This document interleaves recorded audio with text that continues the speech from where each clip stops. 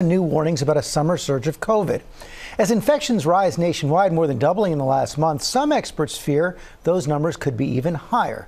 Kaylee Hartung is at Cedars-Sinai Medical Center in Los Angeles. Good morning, Kaylee.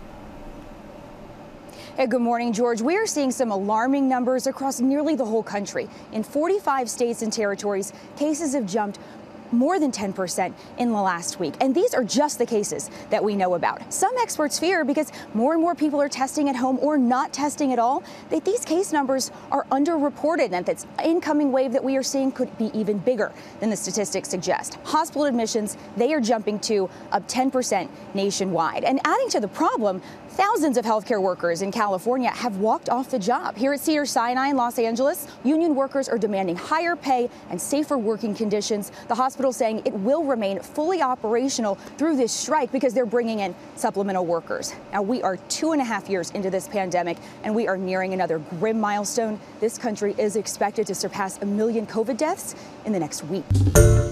Hi, everyone. George Stephanopoulos here. Thanks for checking out the ABC News YouTube channel. If you'd like to get more videos, show highlights, and watch live event coverage, click on the right over here to subscribe to our channel. And don't forget to download the ABC News app for breaking news alerts. Thanks for watching.